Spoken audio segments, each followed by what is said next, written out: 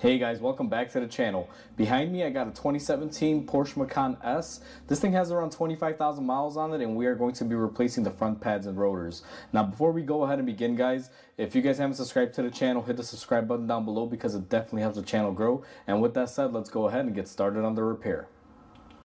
Now before we begin this repair, guys, I do want to mention you don't want to attempt this job if you don't have all of the tools needed in order to do it. These can be a little bit tricky because it's actually a triple piston design on each side.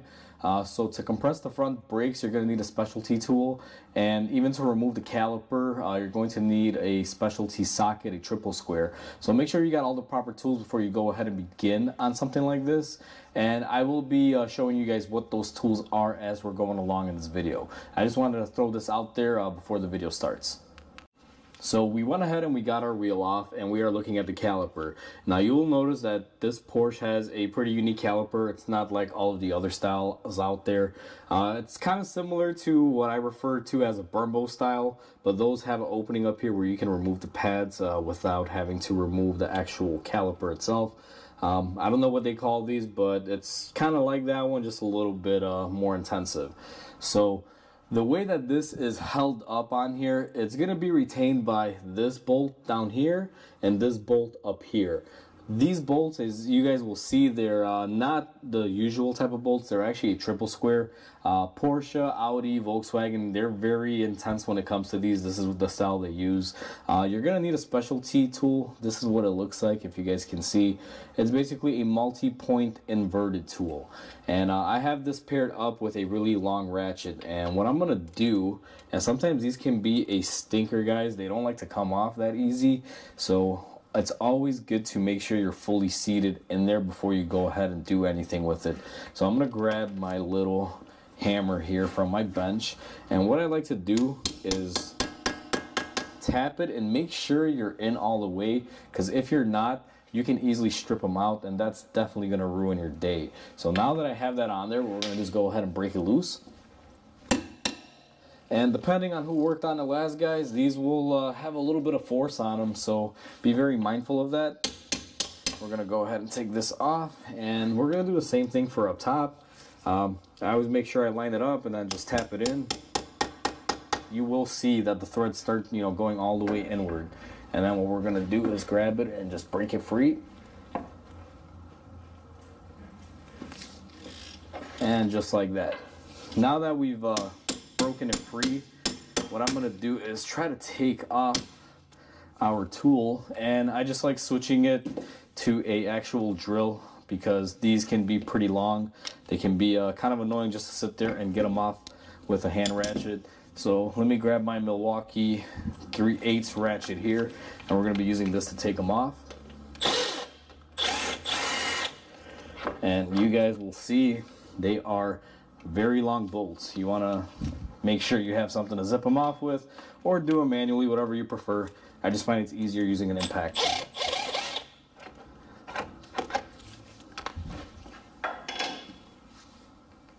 Now that you have both of your retaining bolts removed, you'll notice that this can still be in here kind of stiffly. What I like to do, and I'm replacing my rotors, guys, so it doesn't really matter, I'm going to gently come in here and just compress it a little bit, just to give myself a little bit of working room. And what I'm also going to do is try to compress it back towards the other way here. This thing is not grabbing, so it's actually pretty loose, so I should be good right there. So now that we have it loose, you're going to want to take your hook, whatever you're using to support the caliper. You don't want to leave these hanging, because the only thing that's really going to hold this thing up right now is the brake line. But we're going to go ahead and slide it up and connect our hook to it. And what we're going to want to do here is safely tuck it back on our spring there to hold it up. This is just so the weight of it is not put on the actual line and stresses it out. Now you will notice here is the brake line for it, and we also have this other wire attached to it. This other wire is going to be our brake pad wear sensor.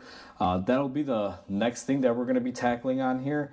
Let me set up the camera. I'll show you guys how we remove that.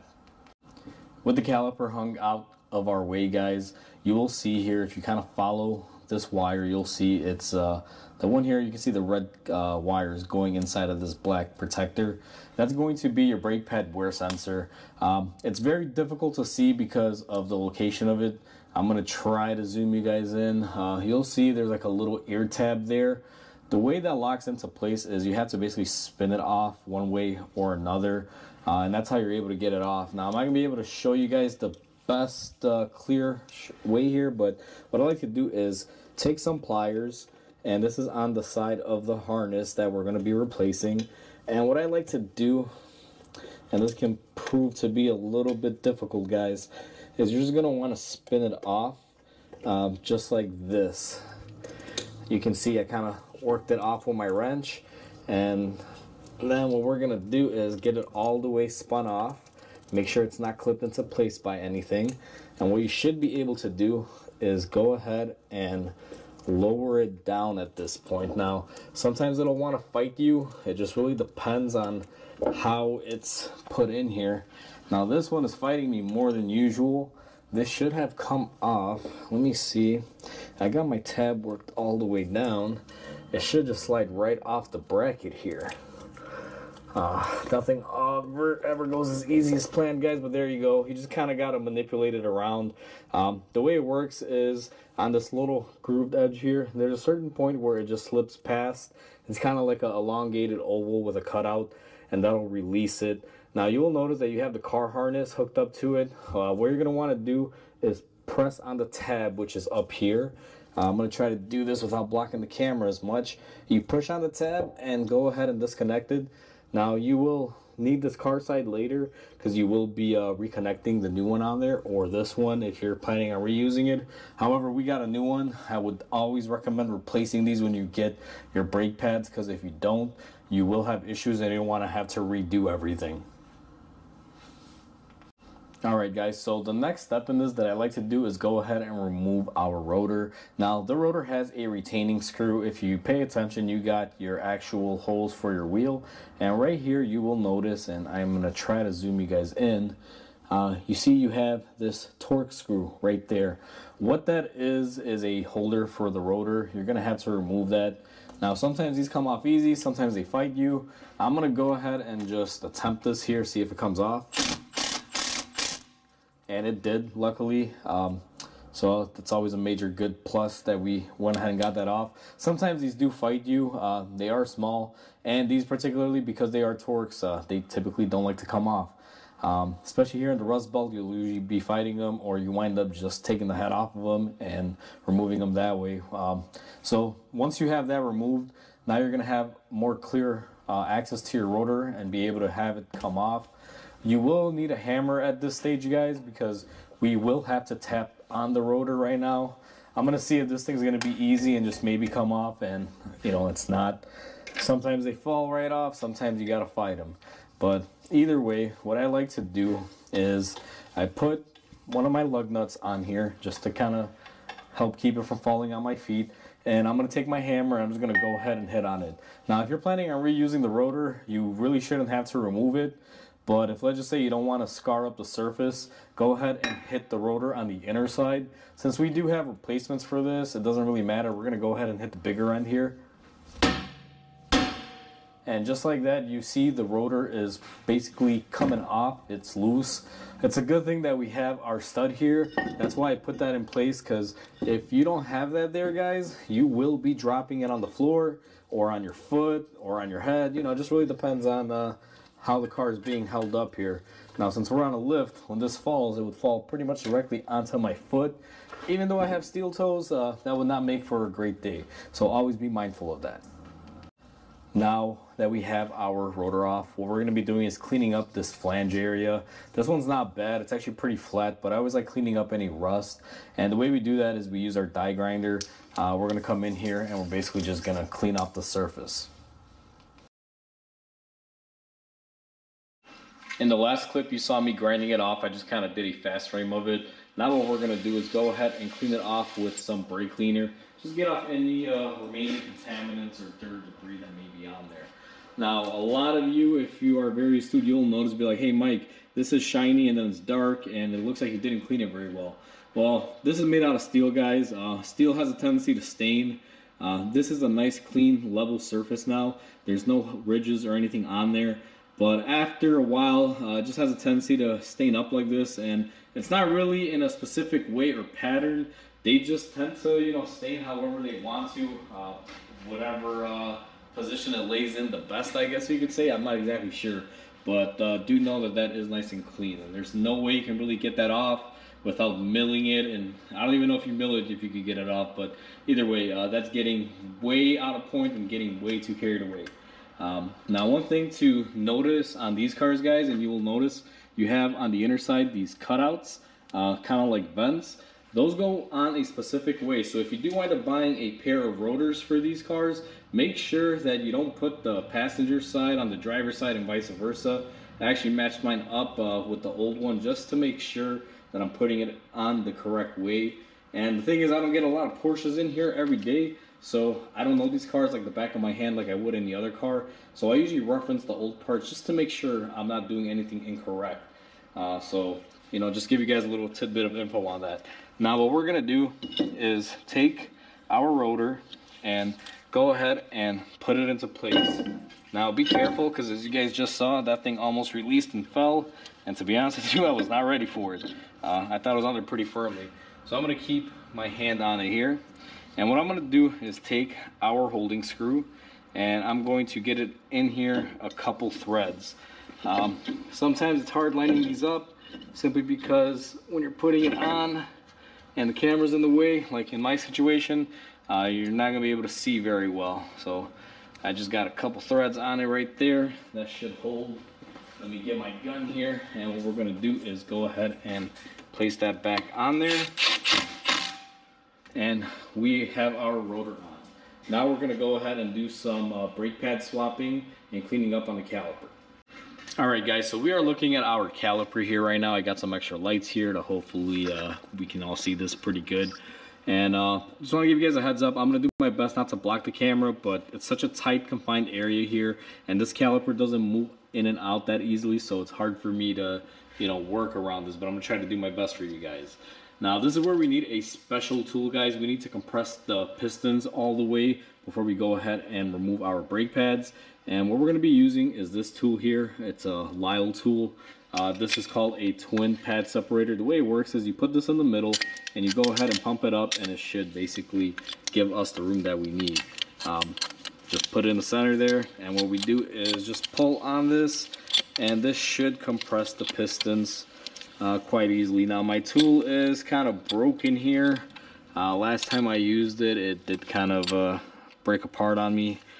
So I don't know how well this is going to work. I may have to go to plan B, which looks like I'm going to have to. Now, I've been wanting to get this tool replaced, guys, but I just haven't had the time. My vendor hasn't been coming by lately. I don't know what's going on with them, but it kind of sucks when the right tool for the job isn't working. So I'm going to switch to this tool. It's a Lang brake tool compressor. Let me see if I can retract this to fit in there, because it looks like it's not going to fit with the brake pads on there, and yep, I would be correct. So I'm going to show you guys a little trick, the way I do it when I have to use this tool on this. What I'm going to do is go ahead and remove one of the brake pads. These just slide out. You'll notice you have these tangs that line up on here, on the brake pad here. You're going to want to go ahead and take one of your brake pads off and just, you know, put that to the side. Leave one on, and the way you're going to want to position this right now is kind of halfway to here where you can reach all of them.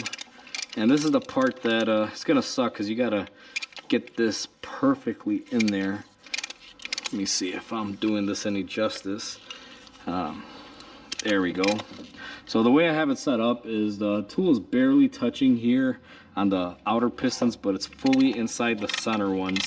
And I got the brake pad on the other side applying the equal pressure, and we're just going to go ahead and ratchet this to push all of our pistons inward here.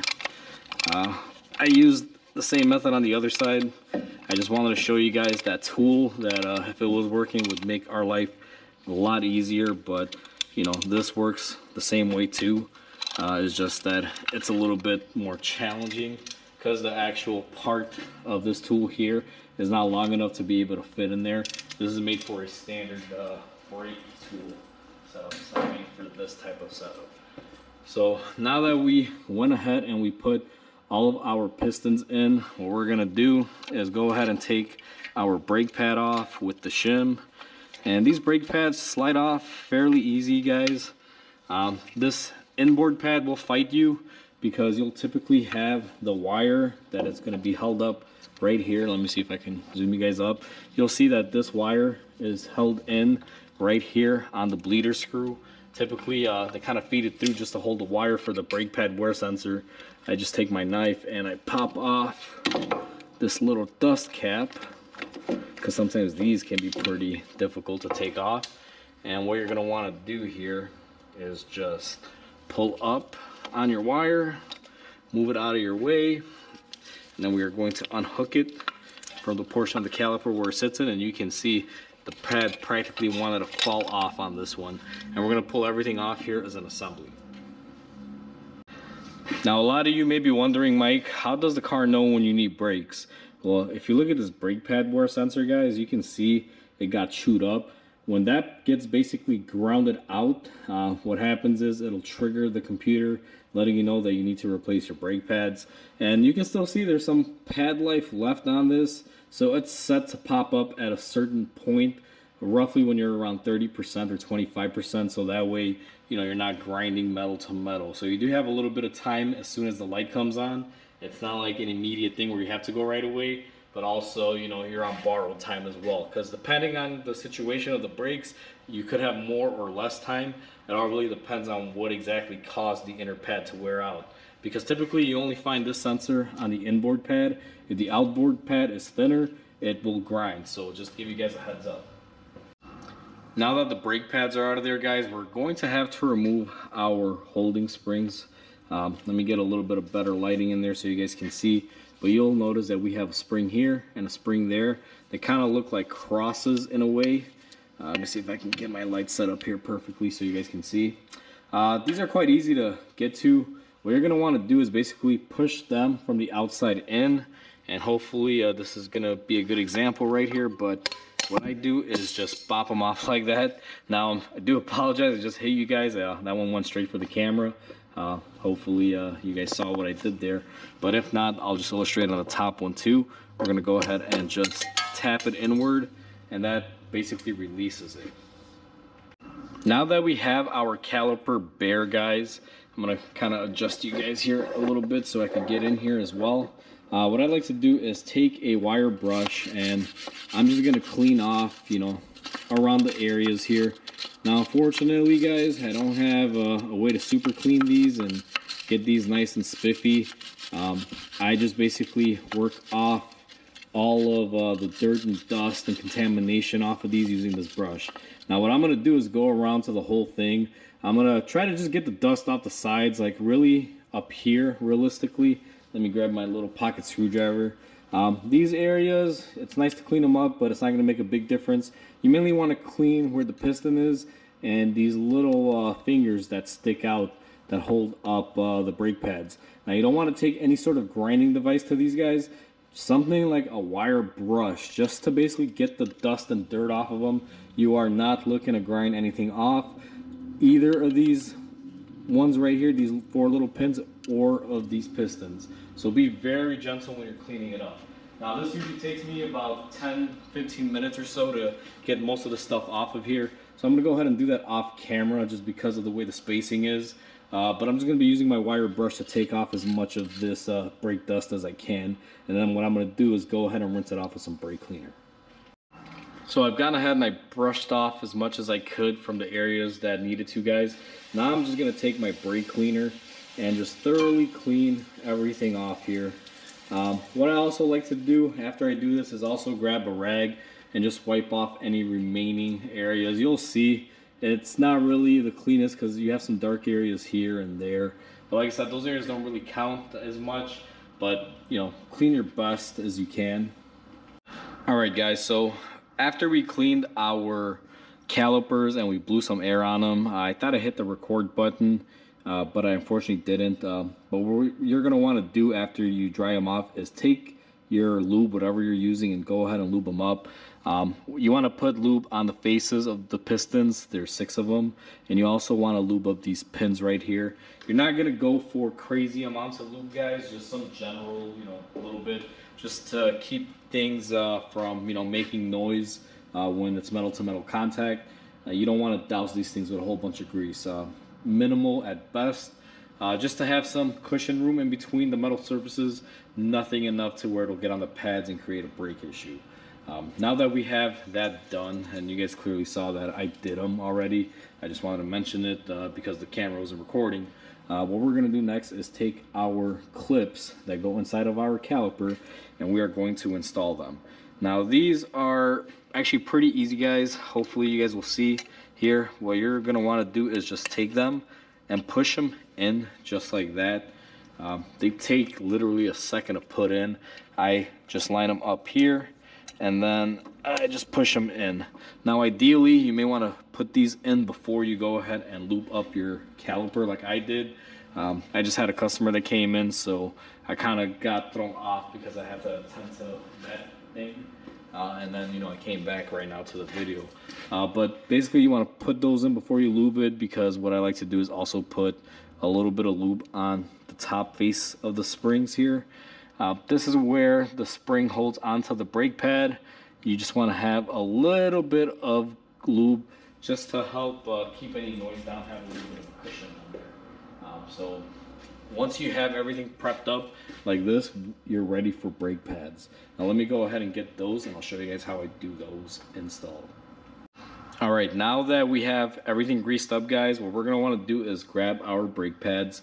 Now these are kind of unique. Let me kind of pull you guys back here and show you the way that these are gonna go in. You notice you have those top springs. You're gonna have to kind of push it in at an angle to get it past on those top cross springs, or whatever these are called. And then what you're gonna wanna do is go ahead and push it in and line up these cutouts with the pins. I'm gonna zoom you guys in. That's probably like the easiest explanation I could give you. Otherwise, I'll have to show you. Kind of like what I'm gonna do here. I'm just gonna put them in, make sure the top goes in, and there's gonna be a little bit of spring pressure, and you just kind of push them in just like that. Be very mindful because we do have grease on this opposing side, guys. Make sure you have a rag on you, and I always just clean up my hands just to make sure there's no grease. Even though I'm wearing gloves and they're dirty, you can see they're really dry. The reason being is you don't want to get grease on your friction material. It can lead to noises, inadequate braking performance, and things of that nature. So you want to be very careful. If you do somehow wind up getting any grease on your friction material, you'll want to just wipe it off really quick and maybe use some brake cleaner and clean it off, and hopefully that'll be good enough. What I find is the longer you leave grease on a brake pad, the more it absorbs in there. So you want to be very careful not to let it do that. Now, just to illustrate, what I'm going to do is also do this side on camera. And unfortunately, I can't see very well because I am kind of blocked in here because the camera's in the way. Let me see if I can attempt to do these. And unfortunately, I can't, not from that angle. Let me see if I can move you guys a little bit here out of the way. Let's see if it's possible. It's just like a little spring effect that you got to overcome, and then you can basically put them in. You'll notice that I'm kind of pushing inward as I'm pushing back, because that little tab on that cross is pushing out. You want to push it upward. Otherwise, you're not gonna be able to get them on. Once you have them on, just how we have them right here, what I'm gonna do just in case is wipe my hands up again, guys, and I'm gonna grab them and make sure they're firmly seated, which they are. Now we're ready for the next step, which is going to be to go ahead and install our caliper back into our knuckle and onto our rotor.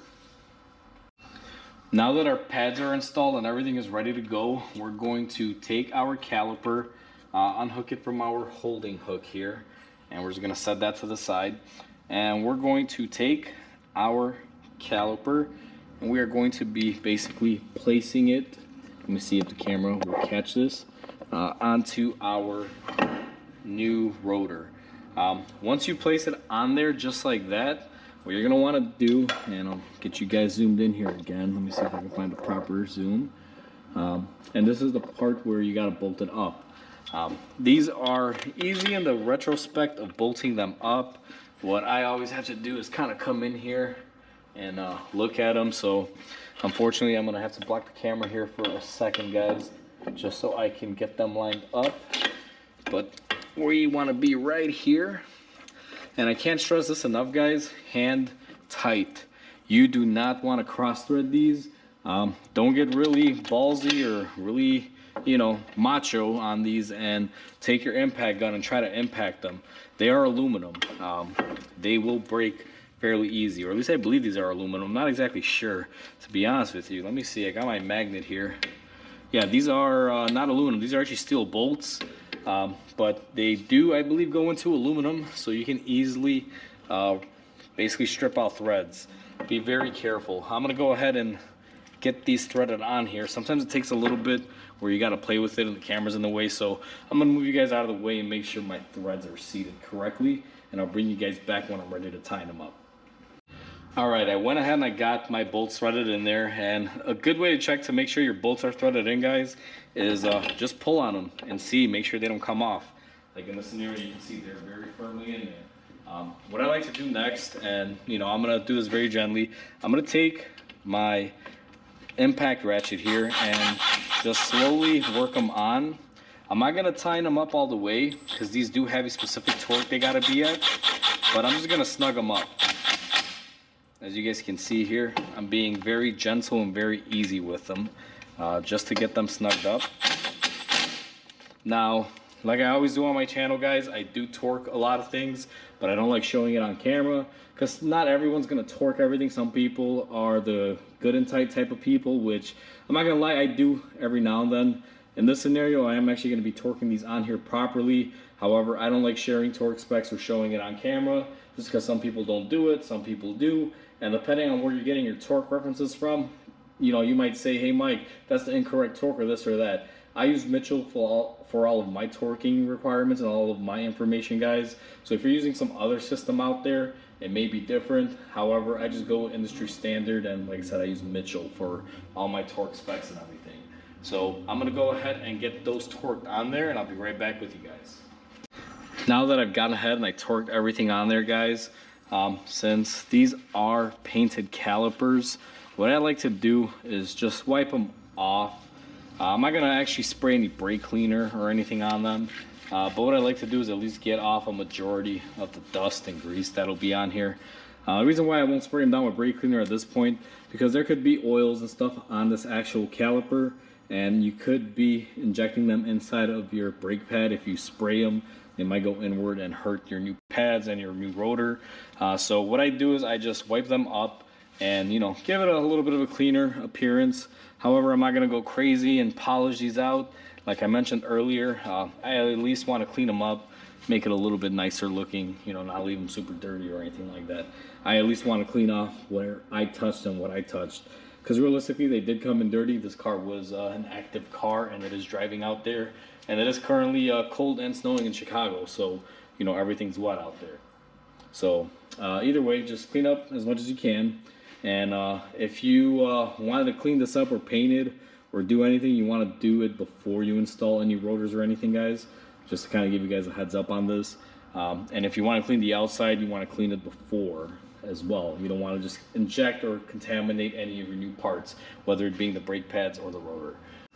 Alright guys, so now that you have everything bolted up, what we're going to do is go ahead and take our brake pad wear sensor.